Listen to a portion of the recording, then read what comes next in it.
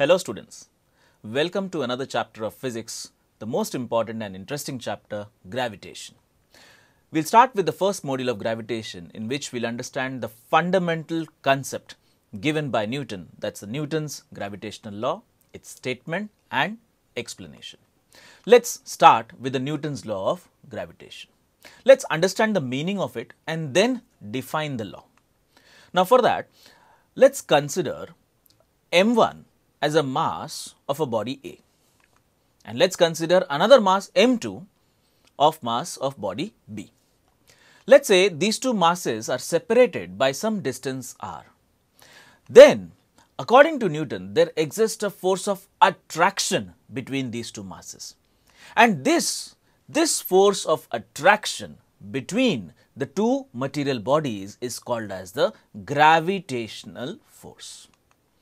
Now, according to Newton, this gravitational force of attraction is directly proportional to the product of the masses m1, m2. And this gravitational force is also inversely proportional to the square of the distance between these two masses. If I just cumulate these two proportionalities, I get this gravitational force is proportional to m1, m2 upon r square. And this will be our fundamental to make a statement of the law. Now, looking at this proportionality, it's very easy to define the law. The law goes something like this. Every particle of matter attracts every other particle of matter with a force which is directly proportional to the product of the mass and inversely proportional to the square of the distance between them. If I remove the proportionality and make an equation out of it, I'll have to put a proportionality constant. So, if we introduce a constant, say capital G, then the equation becomes F is equal to G m1 m2 upon r square. Now, students note, this capital G is a very special constant. In this case, this constant of proportionality is called as universal gravitation constant. Remember it. Okay? Fine. Let's discuss some questions related to this. Let's see whether you have understood this properly. The first question. Gravitational force is directly proportional to product of mass, sum of mass, division of mass or each of the mass. I hope you remember the statement. A very simple but a very fundamental thing about the law.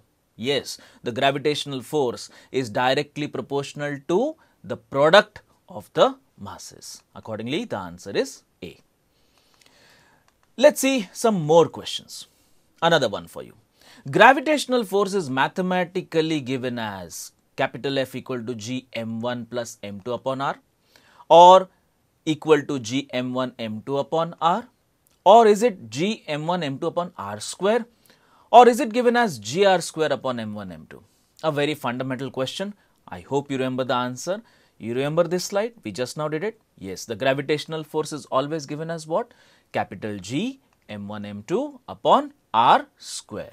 Your answer is, in this case, C. Let's see one more question. In the Newton's law of gravitation, what is capital G? Is it universal gravitation constant? Is it acceleration due to gravity? Or is it a variable? Or it is just any constant? In this case, just remember this, a very critical thing, capital G. Yes, here it is. We had done this. We understood that capital G is called as the universal gravitational constant. It's a universal constant. Okay. And please remember, the second option which says acceleration due to gravity, that is nothing but small g, which is going to come in the next part of the chapter. And don't get confused between these two things, small g and capital G. Right? Okay. Let's see one more question. If somehow the distance between the sun and earth is doubled, then the gravitational force between them will become what? Now, you know, gravitational force is inversely proportional to the square of the distance between the two material bodies. And inversely proportional means if R increases, force F will decrease. Right? So, force will decrease means A option and B option cannot be the answers, because that says doubling and 4 times, not possible. So, either it is half or 1/4. And it's a very oral mathematical thing.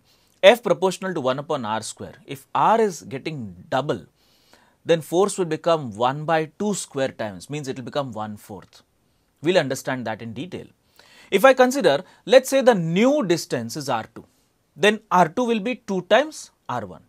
We need to find out what is the new force, F2. Now, you know that F is proportional to 1 upon r square. So, F2 upon F1 will be r1 upon r2 the whole square. If I put in place of r2, 2 times r1, I get on the other side r1 upon 2 r1 the whole square. Cancelling r1, 1 by 2 the whole square is 1 by 4. That is F2 is F1 by 4. So, what is the new force? It is 1/4 of the initial. Answer is D. Clear?